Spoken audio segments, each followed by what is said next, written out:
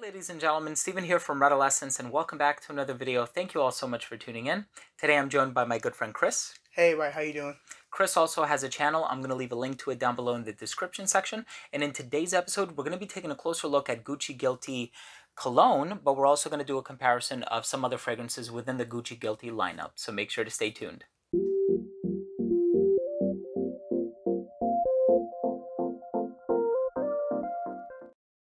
So this is not the most recent flanker. It is the one that's the subject of today's video, but here you actually have a few others, so I'll go through them. There's Gucci Guilty Absolute, Gucci Guilty Oud, and Gucci Guilty Black. I do want to start off by saying that this is Chris's bottle, so thank you very much for bringing it so that we can do a video on it on my channel. Sure, no problem. Awesome, thank you, I appreciate that. And also, this is, it was a fragrance, if I'm not mistaken, that was done under the creative direction of Alessandro Michele. So he is the current creative director of Gucci. Before that was Frida Giannini, and I believe before that was Tom Ford, as a matter of fact. That's when we had like Gucci Pour Homme 1, Gucci Pour Homme 2. Sadly, Gucci Pour Homme 1 is discontinued now, but I have a bottle of it. But here we've actually seen a few different perfumers tackle the line. And so the original Gucci Guilty, which came out back in 2011, was made by Jacques Couclier, who's also created Angel Men by Thierry Mugler. Some of the more recent ones under the creative direction of Alessandro Michele were made by Alberto Morillas, who has made a ton of fragrances on the market, including one of the newest ones, which is Mémoire d'une odeur. But being as though this is your fragrance, I would like for you to start. What do you get from the smell?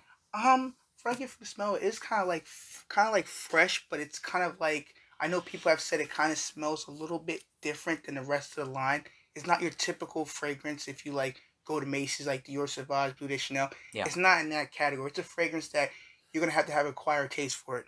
It's not like simple, like you got to get this. Some people may smell off the first initial spray and think it's harsh, it doesn't smell that good, or off-putting. You know, it's interesting. I completely agree with you. I think it's also fresh, but fresh unlike its predecessors. Yeah. So I think the original Gucci Guilty was definitely into that citrus territory, and so is Gucci Guilty Black. As a matter of fact, this is one of my most complimented fragrances ever. It does like disintegrate very quickly. The dry down is not as appealing as the opening, so you can tell a lot of money and attention was invested into the top notes. But for this, it definitely goes in like a sort of like soapy, even somewhat minty direction, which I actually really like. Yeah. I'll put it this way, I like it, I enjoy it, but I know my girlfriend isn't the biggest fan of it, but I do. There are some fragrances that she's not going to love anyway, and I get Gucci sometimes make fragrances that are a little bit different, and sometimes they're a hit and sometimes they're a miss, so...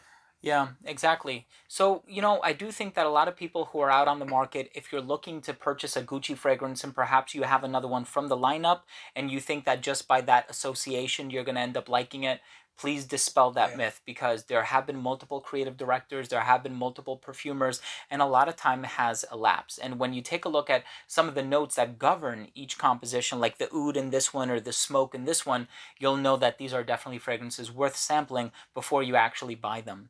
Now, I know, so let's just move over on this side. This one is Gucci Guilty Absolute. So this one is Alberto Morillas, and this is one that was kind of like a love or hate kind of a fragrance, right? Yes, I remember the first time I sprayed that Sephora, I was like, oh, this was like strong. It just felt like a blast of alcohol the first time I sprayed. I'm like, oh, but I know people do like this one, but very different at first for me.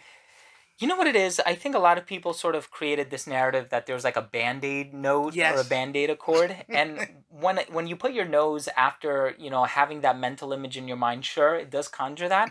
I think that the touch of smoke in here does kind of make it lean into like bad boy territory, like a biker or somebody with like a leather jacket, a little more aggressive, 5 o'clock shadow. But I do think it's a little bit harder to wear. I'm personally not a fan of it. Oh, wow. And if I do end up wearing this one, it'll probably just be like 1 or 2 sprays. But then, like, I don't know. Do you get self-conscious when you wear some like really bold fragrances? I think so. I think if you wear a fragrance very bold or strong that, you know, people may not like, I kind of feel scared. Maybe I'll do 1 or 2 sprays. Gotcha. I don't want to offend anybody when I go out. And I don't want to be like, you stink, or want to move next to me or say something that I feel offended by. You just want to wear some.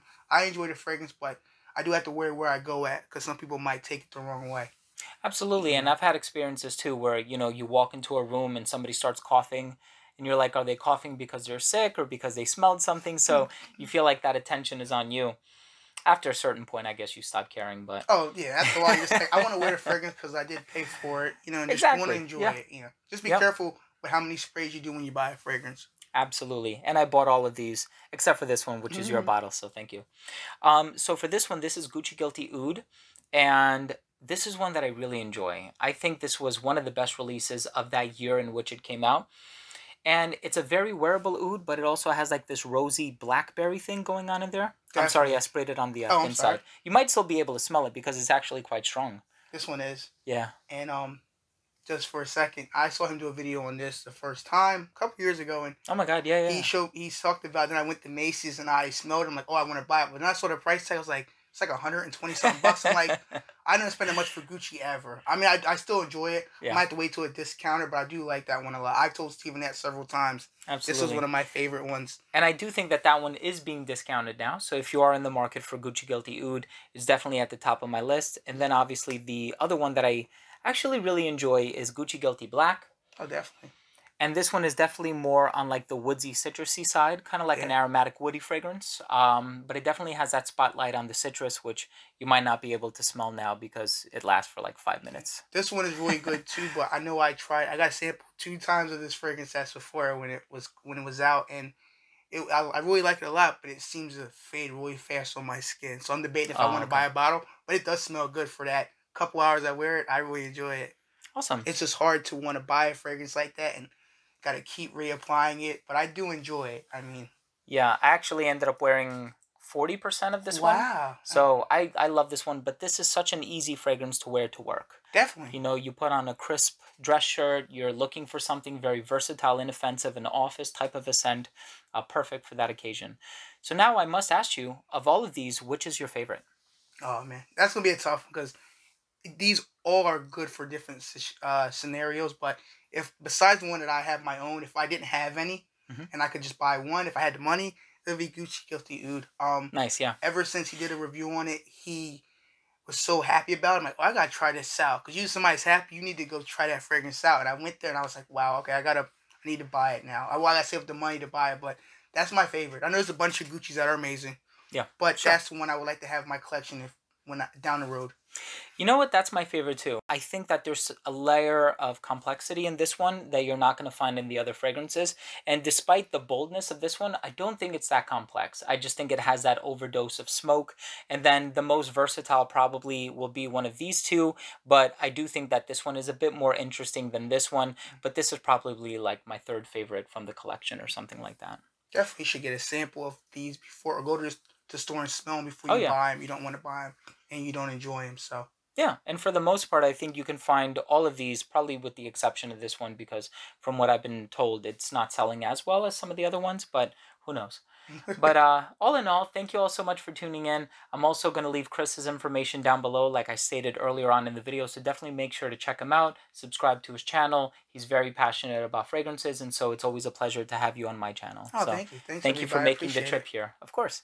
And also, if you are new to this channel and you took something of value from this video, please do consider subscribing. It's easy and it's free. This way, whenever I do upload future fragrance related content, it will get delivered straight to your feed. You never need to worry about missing any of my future uploads.